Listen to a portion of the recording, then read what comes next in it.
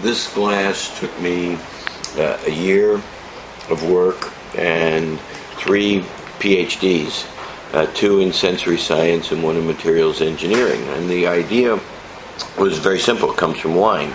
Everybody knows that if you have a really great wine, you're not going to just drink it out of the bottle or pour it into a juice glass. You're going to put a great wine into the proper glass that enhances the flavor. And of course, if it's true for wine, it's true for beer.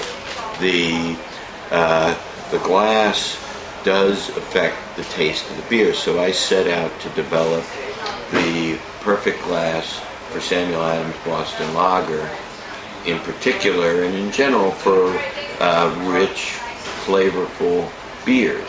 And the result of a year of work and a lot of serious drinking is this Samuel Adams glass.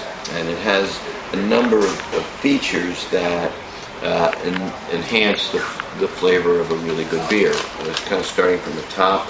There's an internal bead at the top. We call that the turbulator, because the turbulator creates turbulence as the beer enters your mouth, and that turbulence pushes flavor out of the beer just as the beer enters your mouth. The lip is turned outward because for a flavorful beer you want to be able to taste the malt body, and that outward lip puts the beer on the front of your tongue where the sweet taste buds are concentrated.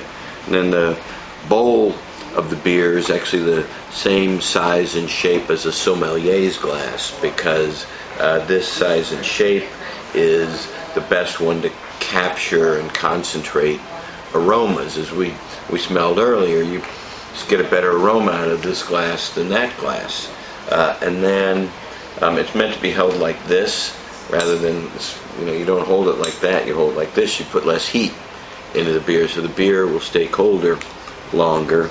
And then we take a laser and we etch into the bottom of the glass nucleation sites that will create bubbles that release flavor out of the beer all the way to the bottom of the glass.